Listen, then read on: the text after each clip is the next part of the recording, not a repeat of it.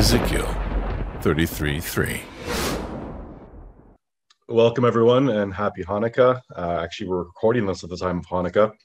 Hanukkah is also known as the Festival of Lights and the Feast of Dedication. The many names of Hanukkah: Hanukkah or Chanukah, Feast of Dedication, Festival of Lights. It's also known as the Feast of Maccabees, and Maccabees is actually where you find the details of Hanukkah.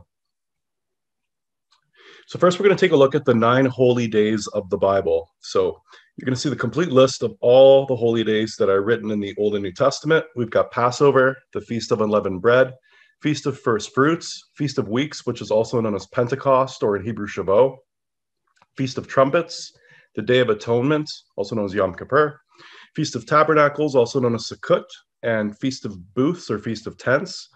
We've got the Feast of Dedication, which is what we're studying today, also known as Hanukkah or Chanukah, and then the Feast of Lots, also known as Purim. So if you take a look, you can see here's the Hebrew calendar. The year starts in the month of Nisan, used to be called the month of Abib. You'll find that as the Israelites were held in captivity by different nations, some of their months had changed. Nisan is an example. Tammuz is another example, which you can see there around June, July. So there's 4 holy days practiced in the New Testament, at least you can see them. The Passover, it's mentioned in 1 Corinthians 5:6. The Feast of Unleavened Bread, that's in Acts 12:3. There's the Feast of Weeks, which is also known as Pentecost. That's in Acts 2. That's when they were speaking in tongues. And then the Feast of Dedication, also known as Hanukkah, we see that in the book of John, chapter 10, verse 22. So which holidays should we keep? Well, in the Old Testament, in Leviticus 23, there were 6 holidays, holy days, commanded for all generations. Those holy days were the Feast of Weeks, the Feast of First Fruits, the Day of Atonement, the Feast of Tabernacles, Passover, and the Feast of Unleavened Bread. So 6 of these days were given, or 7 of these days were actually given by God in Leviticus 23, but 6 of the days given by God in Leviticus 23 were commanded to be kept for all generations. So 3 of these we could actually see after the crucifixion of Christ. So if we actually go back a slide here, if we take a look, Passover, that's in 1 Corinthians, that's after the cross. Book of Acts 12:2, that's after the cross. And then the Feast of Dedication, this is where Christ actually was near the temple during the Feast of Dedication. So 3 of these, Passover, Feast of Unleavened Bread, and Feast of Weeks, these were all taking place after the cross. And these 3 were also mentioned as being kept for all generations. So it's pretty safe to assume that if we can see 3 in the New Testament being kept going forward in time, it's pretty safe to say the other ones were as well.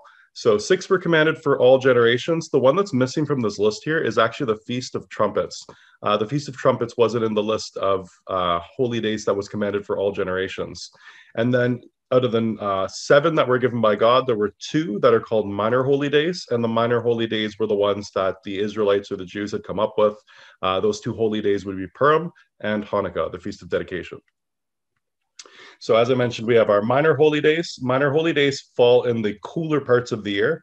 So if you take a look, you can see right around Kislev, we've got the Feast of Dedication, Hanukkah, and then we've got the Feast of Lots, Purim, in the month of Adar.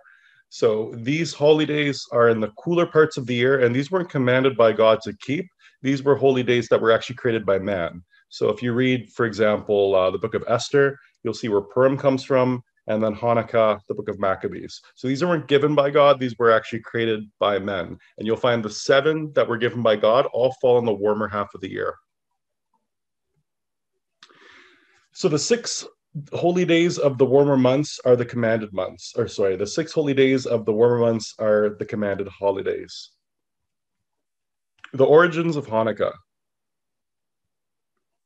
So first off, let's look at the books of the Bible. We're going to look at the Protestant Bible because there is a variation when we look at the Catholic Vulgate or the Latin Vulgate. Protestant Bible has 66 books. It's composed of 39 books making up the Old Testament and then 27 books making up the New Testament. The Catholics, it's a little bit different.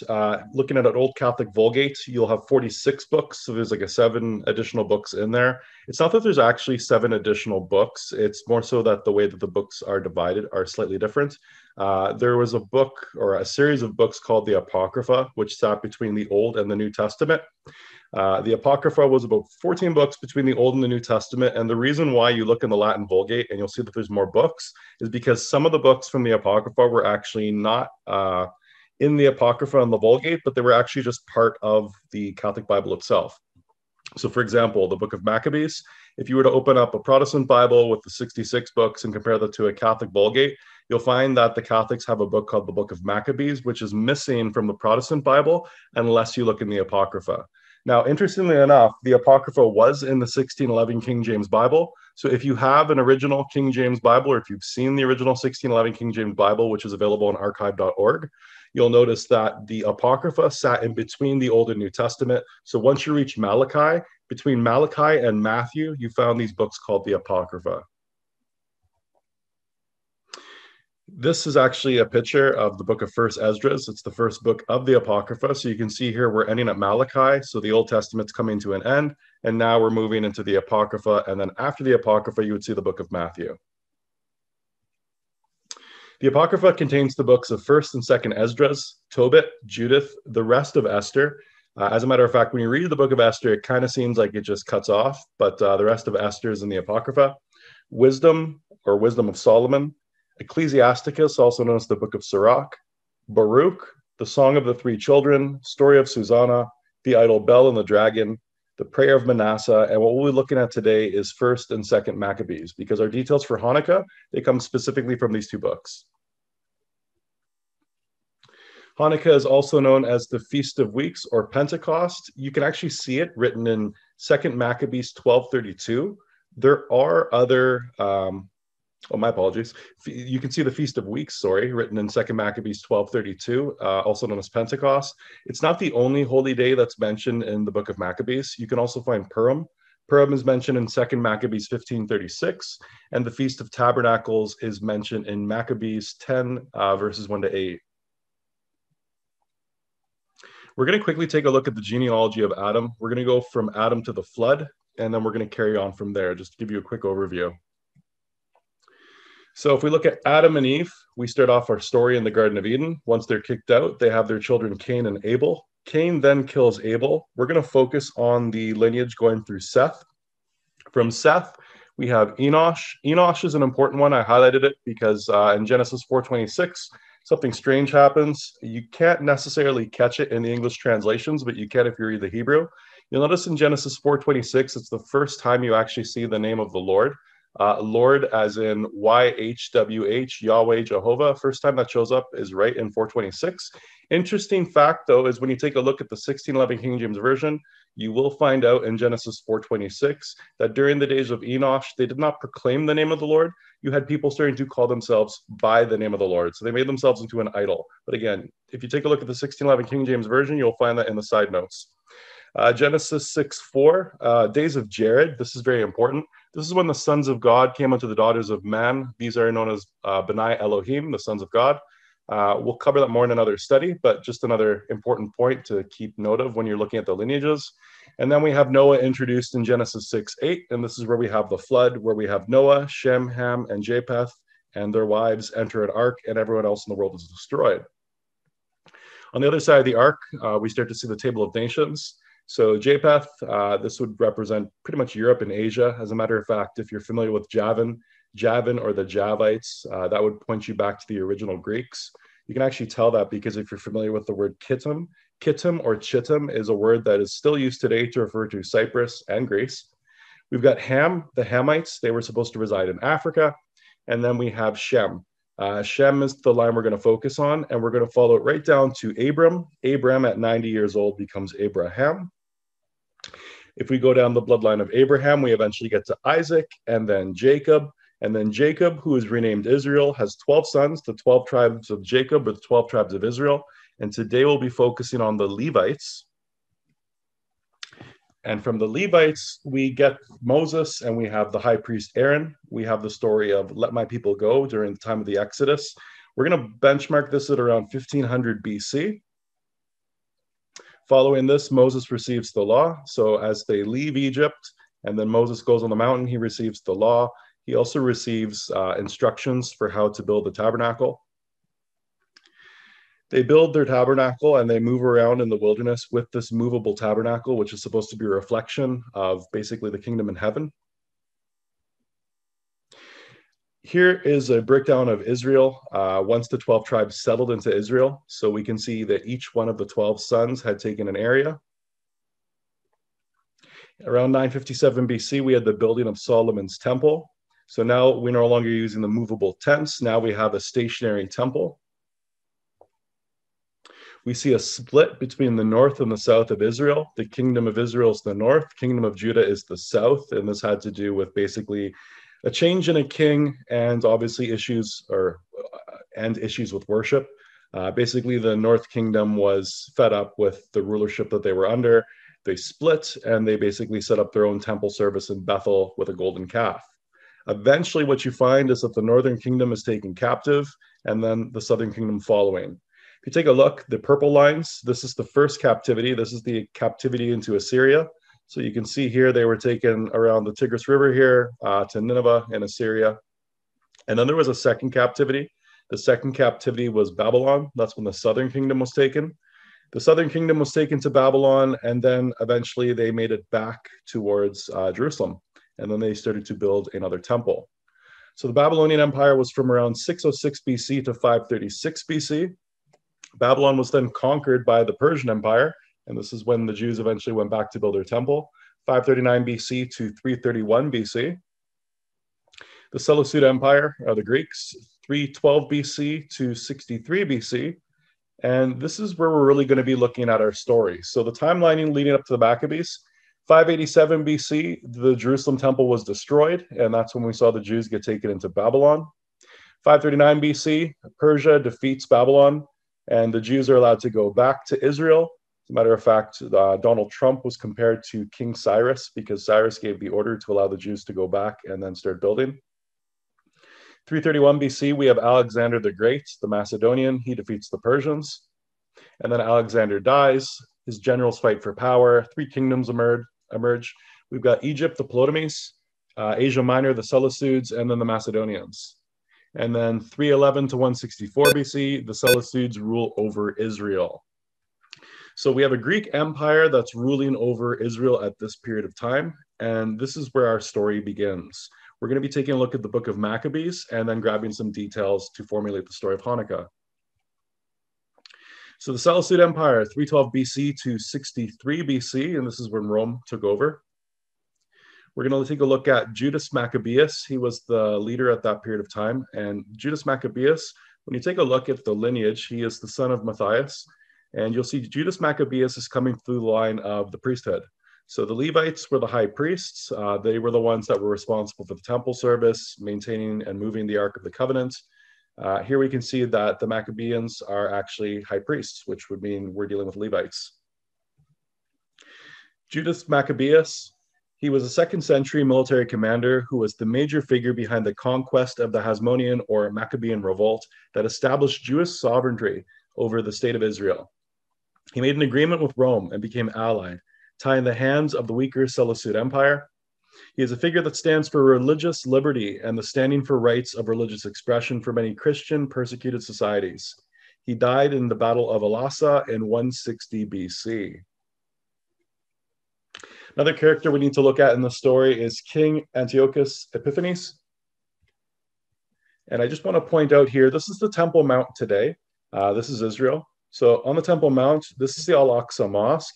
The Al-Aqsa Mosque is actually where the old temple used to reside. So first we had the Temple of Solomon. Temple of Solomon was destroyed when Babylon came and took the Israelites captive. They built a second temple that was called Zerubbabel's temple. And sometimes you'll see it referred to as Herod's temple after the renovations.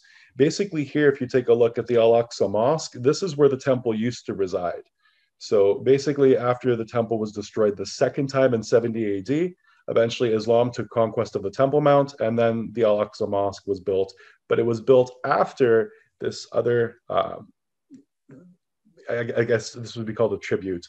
This isn't actually a mosque. For years, I thought this was a mosque. It's actually a tribute. There's a story actually involving Muhammad in the Quran flying on some kind of a Pegasus and then landing here. So the mosque is actually back here. This is the Al-Aqsa Mosque. The tribute was built first, and then the mosque came second. So here is a modern day depiction of what Solomon's temple would have looked like. This is a 3D rendering. Inside of Solomon's temple, what happened was in the most holy place in the book of Maccabees, you read that Antiochus and the Greeks or the Seleucids had placed an idol in the holy place. So the idol they had placed was the idol of Zeus. Zeus, you can see here holding the lightning bolt. Zeus was actually worshipped quite a bit in Asia. He went by different names. Jupiter was the name by the Romans. Zeus was the name by the Greeks, but he has many other names outside of that. As a matter of fact, if you read the book of Revelations, you'll find that Zeus himself is who Christ referred to as Satan, or at least one of the names of Satan. We know this because when we take a look in Revelations and we read about the church of Pergamum, Pergamum is where Satan's throne resided. And at that time in Pergamum, the god that was being worshipped, it was many gods, but the chief god at that time was Zeus. There was an altar of Zeus built at Pergamum, which they eventually moved into Berlin, Germany. In 1 Maccabees 144 to 50, we can actually read about what happened to the Jews in revolving this problem with worship. The king, Antiochus Epiphanes, sent letters by messenger to Jerusalem and to the cities of Judah, ordering them to follow customs foreign to their land. Okay, so here we can see that the king, this Greek king, he wants the Jews to basically shy away from their original customs and practice. So in other words, pick up the customs and traditions of the nation you're now conquered or living in. To prohibit burnt offerings, sacrifices, and libations in the sanctuary, to profane the Sabbaths and the feast days. Important detail here, we can see that they kept the Sabbath. The Sabbath was kept right up into the times before Christ, so that would be on Saturday. To desecrate the sanctuary and the sacred ministries, to build pagan altars and temples and shrines, to sacrifice swine and unclean animals. Let me just point this out. Inside of the temple, there were only certain animals that could be offered as a sacrifice. For example, you cannot take a pig and sacrifice a pig. A pig is an unclean animal, and unclean animals weren't used for temple sacrifices. So here we can see basically what this Greek leader is doing is he's making the Jews profane all of their customs and try to basically undo their religion. So you can see that there's altars and there's improper sacrifice, basically just profaning everything that had to do with the Jewish God. In 48, we read, to leave their sons uncircumcised. Jews would circumcise their children on the 8th day. So clearly this was obviously an issue that was being challenged. And to defile themselves with every kind of impurity and abomination, so that they might forget the law and change all of its ordinances. Whoever refused to act according to the command of the king was to be put to death.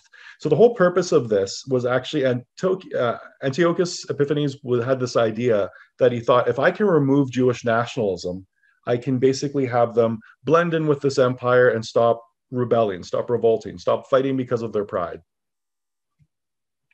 So if you take a look on this coin here, we can see the leader on one side of the coin, but on the other side of the coin, that's actually Zeus. We can see Zeus sitting down here. So it shouldn't be surprising that we find later in Maccabees that there was a statue of Zeus put into the holy place, considering that we can see here on the coins of that period of time, we see the leader on the one side and then the god on the other.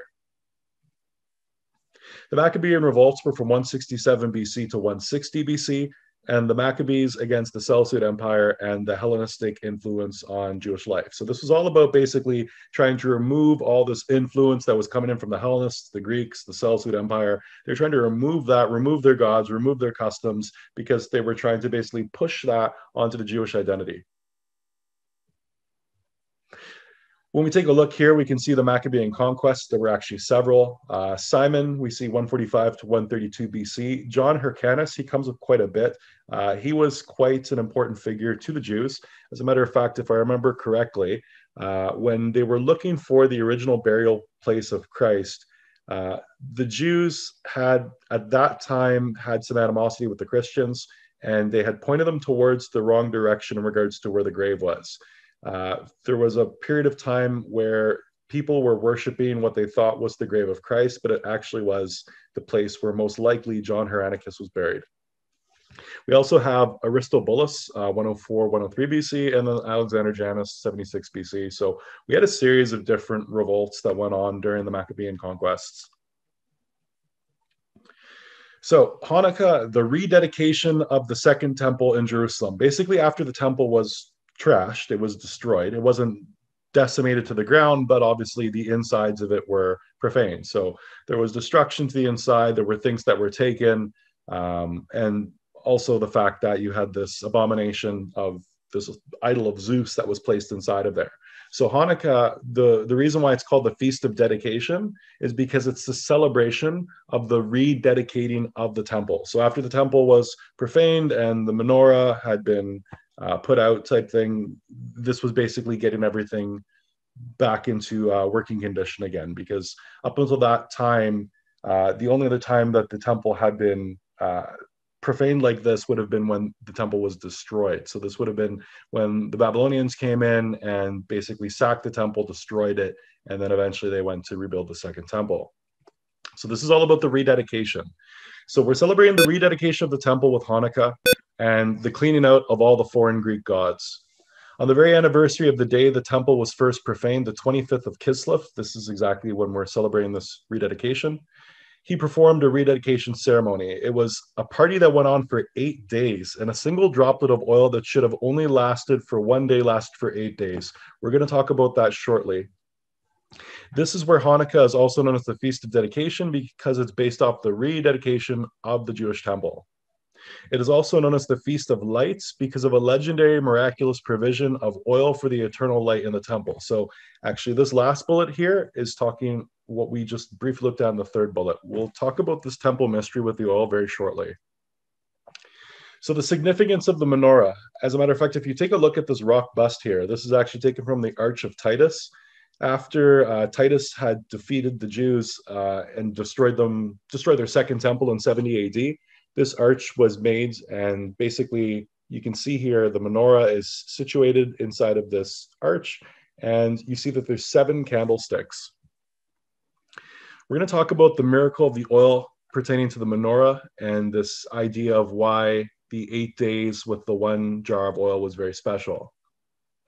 When the Greeks entered the temple, they polluted all the oils in the temple. So there were oils that they would use for specific things that they would do inside the temple. So these oils were prepared in a certain way. When the Maccabean army overcame and defeated them, they checked and they found but 1 cruse of oil that was set in place with the seal of the high priest, but there was only enough in it to last for a single day. So there was oil that was prepared specifically for the menorah. However, after there was all this destruction inside of the temple, there was only 1 cruse left of oil. Normally, you would have 1 cruse for each day. So what would happen is after a day, your menorah would go out. This is when the miracle happened, and a little bit of oil lasted for an entire 8 days, which was enough time to prepare more oil and keep the menorah continually burning in the temple. So the tradition was they would keep the menorah continually lit. They had oil that they had prepared in the temple that was specifically used for the menorah. They had 1 cruse left of oil. Somehow it managed to last for 8 days, and this gave the Jews enough time to prepare more oil that they could keep the menorah continually burning. An interesting fact is the first Hanukkah technically wasn't really Hanukkah. Sukkot during Hanukkah.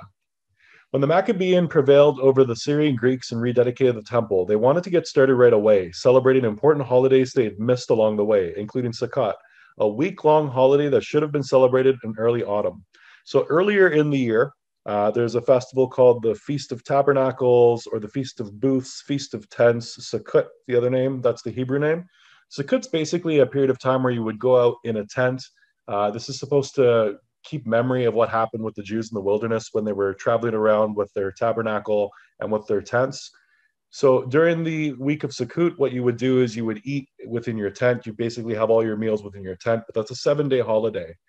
What happened was during the period of time where the Maccabeans were rivaling with the Greeks, they weren't able to celebrate Sukkot that year.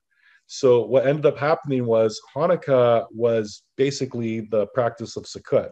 So the Sukkot that they missed that year, instead, they started to practice it during this period of time where the temple rededication happened. So initially, Hanukkah was just a replacement for 1 Sukkot that they had missed.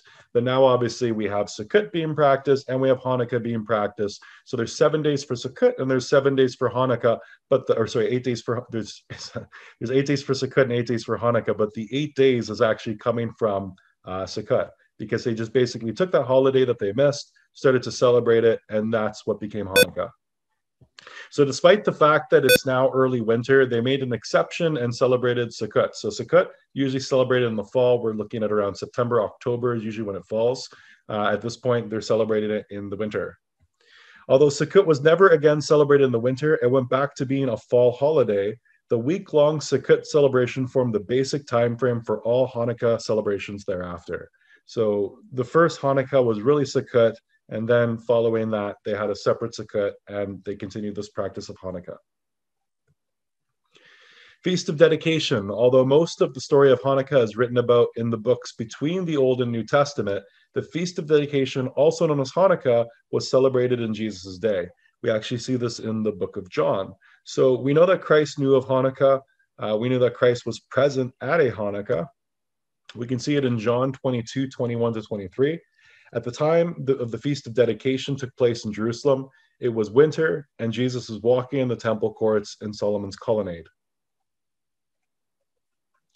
If we take a look here in John 10:22, depending on the translation, sometimes you'll see here, for example, the New Living Translation, it actually does say Hanukkah. In other translations, you'll see Festival of Dedication or Feast of Dedication. But in some translations, you will see that they actually translate Feast of Dedication as Hanukkah. That's why a lot of Christians haven't even noticed that Hanukkah is written in the New Testament. It just depends on the translation they're reading. For example, if you're reading through the King James Version is going to call it the Feast of Dedication. So if you weren't aware that the Feast of Dedication was Hanukkah, you'd keep reading the book of John and not noticing, oh, here's Hanukkah. It's in the New Testament. So why do we celebrate Hanukkah? Hanukkah is a reminder of those who courageously remain faithful to God in the face of persecution. Hanukkah is also a reminder that God is faithful and delivers his people not only from oppression of Antiochus Epiphanes, but also from the oppression of sin and death. So it goes much farther, obviously, than just the story of the Maccabees. One major theme throughout the New Testament is remaining faithful to Christ, especially during times of persecution. We see some examples of that in Matthew 5, 1 Corinthians 4, 2 Corinthians 4 and 9. The book of Revelation speaks specifically to the persecution of believers and what they will face before the return of Christ. We see that in Revelation 2 as well as in Revelation 13. So by keeping the practice of Hanukkah and understanding the story of Hanukkah and what the Jews had went through at that period of time, it's going to help prepare you for coming persecutions. So when is Hanukkah? Hanukkah falls in November or December. Of course, since we're using different calendars, there's a bit of a shift. The dates move around because they are based off of the Hebrew lunisolar calendar and not the Gregorian calendar used secularly today. So today we have a Gregorian calendar. That was not the initial calendar that the Jews were using. The Gregorian calendar is actually the second Roman calendar, the first one being the Julian calendar by Julius Caesar. Since these calendars don't perfectly align, that's why you see a shift in the dates each year. Hanukkah falls on the 25th of the month of Kislev and then goes on to the 2nd of the month of Tevet. So this year, 2020, Hanukkah is celebrated from December the 10th to December the 18th. And it's always evening to evening. So if you're not familiar, a Jewish day doesn't go from midnight to the start of a new day. The start of a new day is actually the evening. So in some traditions, you'll see 6 o'clock. The reason why is because Israel's pretty close to the equator. So 6 o'clock is 6 a.m. and 6 p.m. That's kind of like breaking the days into halves. You might find that at 6 p.m. traditionally, you'll find the whole city just shuts down, and now it's time for Hanukkah celebrations. It goes from evening to evening, and the reason why is because in the book of Genesis, every time you read a day in the book of Genesis, it says evening to evening was the first day. Evening to evening was the second day. You have to remember that back in ancient times, we didn't have watches. I mean, let's say we had a solar dial. That's only going to help us during the day hours. But during the night hours, you're not going to know when the middle of the night is. So to try to figure out when midnight is, at that period of time, you'd probably have to be a really good astronomer. So nighttime, when you saw the sun set, that was the start of the new day. So the menorah. It is customary to light a candelabra, known as a menorah, or on Hanukkah, in remembrance of the miracle of the oil. On each night of Hanukkah at sundown, that's the new day, as I mentioned, a new candle is lit except for the Sabbath, Friday night, Saturday night. So the Sabbath starts at Friday night. So as soon as the sun goes down on Friday, it's actually technically Saturday. And then until Saturday evening, That's the end. So that period of time, you don't light a candle. And the reason why is because in the Old Testament, it said pertaining to the Sabbath that there isn't supposed to be fire that's lit. So this tradition is obviously kept with the menorah, where the menorah, one of the days of Hanukkah, if you have a Sabbath, you don't light the menorah, you wait till the following day, and then you light the menorah. The process of lighting a new candle is repeated each day until all the candles are lit. So why only 7 candles and not 8 or 9? So you will actually see some of these menorahs with more or less candles. 7 is what's actually written in the Bible. I'm actually not a fan of the 9 candles, and I'll explain why. And it has to do specifically with the center candle. In 70 AD, when the Romans came in and took the menorah out of the temple and brought it to Rome, the golden lampstand was depicted on a mural on the Arch of Titus. This is the oldest picture of the menorah, and it shows the candle has only 7 sticks, not 8 or 9. So we can tell in 70 AD, when this Arch of Titus was built, the menorah that was inside of the temple had 7 candles. The Bible describes what the golden lampstand looked like, and it only had 7 candles, not 8 or 9. In Exodus 25:31-36, you get these details. It says, "Then you are to make a lampstand of pure hammered gold. It shall be made of one piece, including its base and shaft and cups and its buds and petals. 6 branches are to extend from the sides of the lampstand, 3 on one side and 3 on the other. There are to be 3 cups shaped like almond blossoms on the first branch, each with buds and petals, 3 on the next branch, and the same for all 6 branches that extend from the lampstand. And on the lampstand there shall be 4 cups shaped like almond blossoms with buds and petals. For the 6 branches that extend from the lampstand, a bud must be near the first pair of its branches, a bud under the second pair, and a bud under the third pair. The bud and branches are to be all of one piece with the lampstand hammered out of pure gold." Exodus 25:37, "Make 7 lamps and set them on the lampstand so that they illuminate the areas in front of it. The wick trimmers and their trays must be of pure gold. The lampstand and all these utensils shall be made from a talent of pure gold. See to it that you make everything according to the pattern that I showed you on the mountain." So here, the pattern that was given on the mountain was 7 lamps specifically. Here we can see an example of a menorah with 9. The way that this is lit is actually the center candle is supposed to light the other candles. The center candle is called the shamash, and this is where I think the controversy comes in here.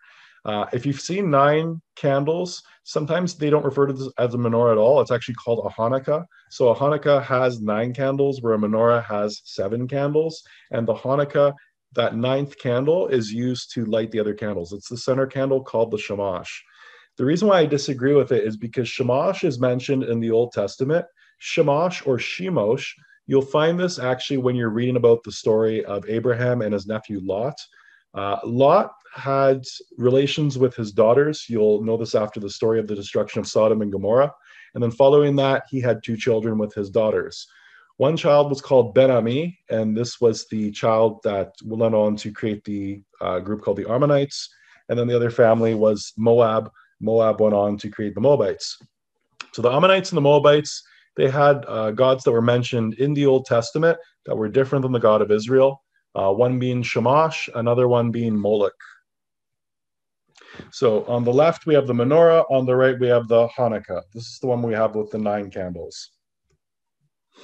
As a matter of fact, here is a quote by Rabbi David Volp. "A shamash is the candle that lights the other candles. Be a shamash." Again, this bothers me, and the reason why is because in the Old Testament, you would see the Jews going towards the God of Abraham, and then in confusion going towards the gods of other nations.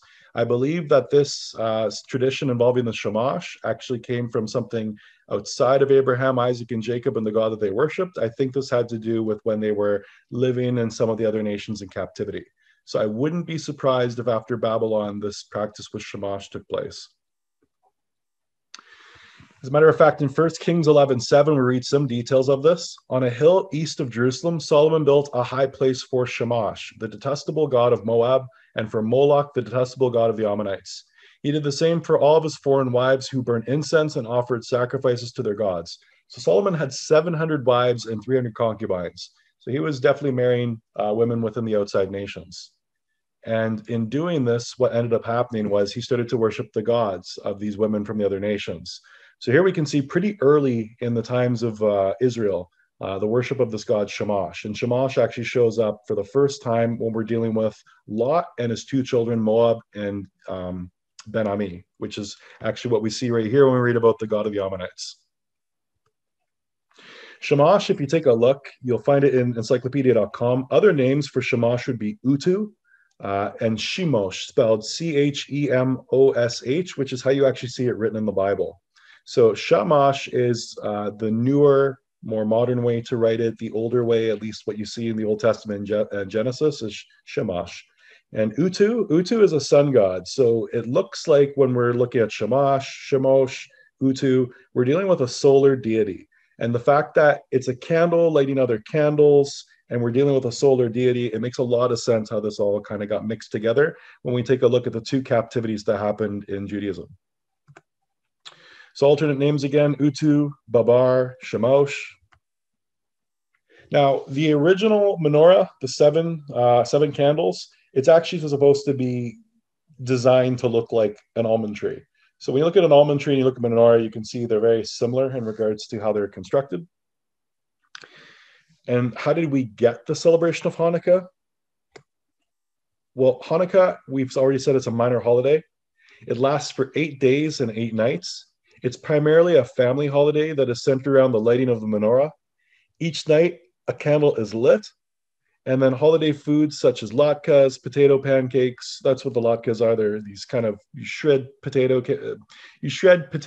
and then you add oil and then you fry them. It makes like this kind of a potatoy pancake. The reason why the latkes are such a traditional meal is because the latkes have oil. And of course, when you have that story surrounding Hanukkah and the fact that the menorah was able to last with one cruise of oil, this is why there's food with oil in it as a reminder. Hanukkah falls close to Christmas. It's become customary to give gifts, often one per night as the candles are lit. This wasn't originally how Hanukkah was celebrated, but over time, obviously, with pressures of surrounding nations, or at least holidays that were being celebrated at the same time, a little bit of overlap happened there where gift giving was commenced with Hanukkah as well. Instead of presents, money is often exchanged. This is actually called gelt. So children would receive gelt from their elders during the time of Hanukkah. Sometimes one donation, maybe over 7 days. It just depends on the family and their traditions. And the colors for Hanukkah are blue and white. The blue, from my understanding, actually came from the Empire of Tyre. So in Tyre, you would find that there was these snail shells called the Merlech snail shells.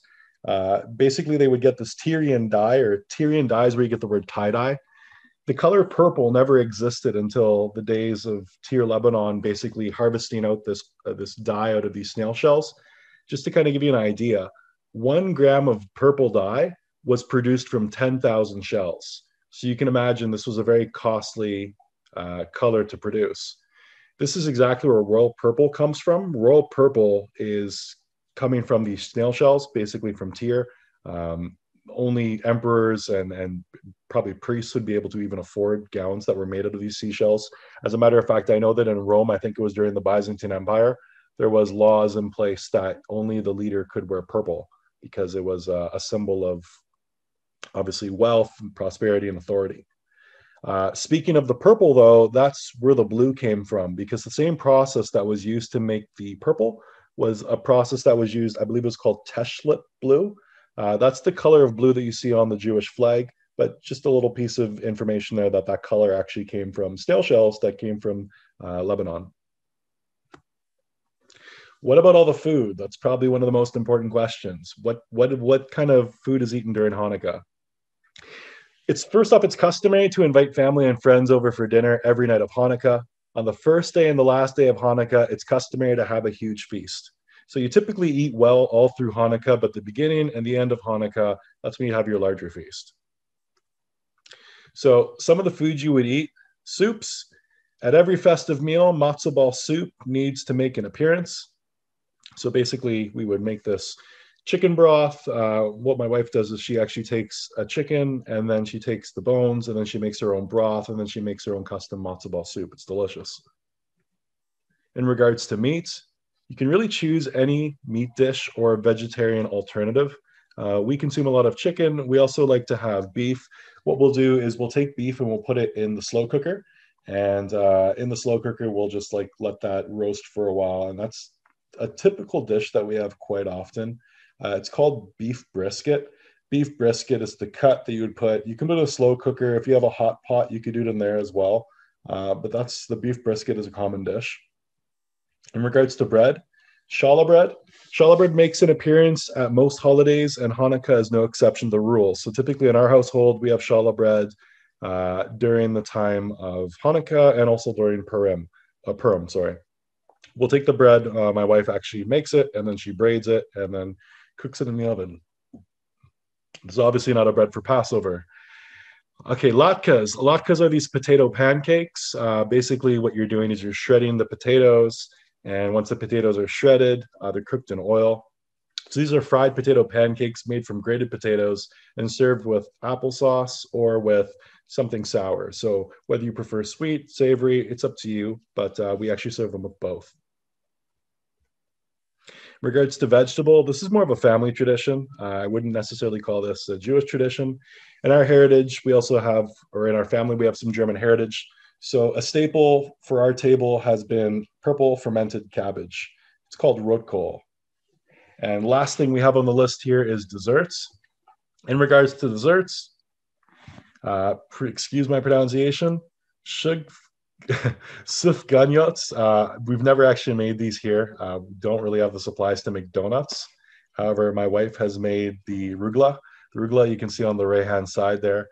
You can make them with chocolate. You could make them with nuts. We made this year ones with chocolate, with nuts. That's not too difficult to actually make in the home. We will post all these recipes up on the website. What I'll probably do is I'll put a link on the video on the bottom in the comments, and I'll just put the details as to where you can find some of these recipes. So thank you for joining me for this Hanukkah presentation. Happy Hanukkah. Thank you for those of you who are joining us. And if you're watching this on YouTube, please give us a thumbs up and subscribe to our videos if you want to see more great content like this.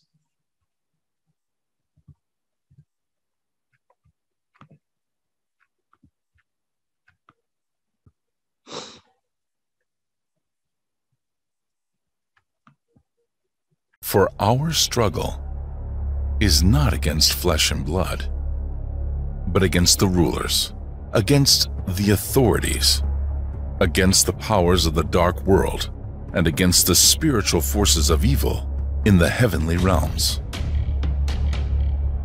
Brothers and sisters, the sword is coming.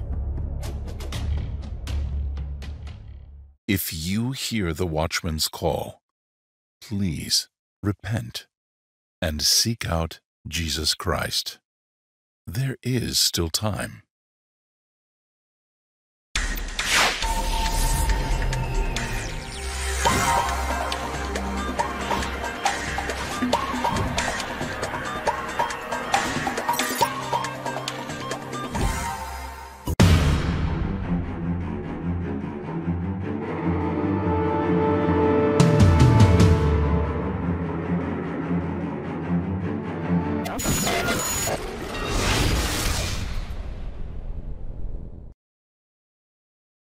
That at the name of Jesus, every knee shall bow.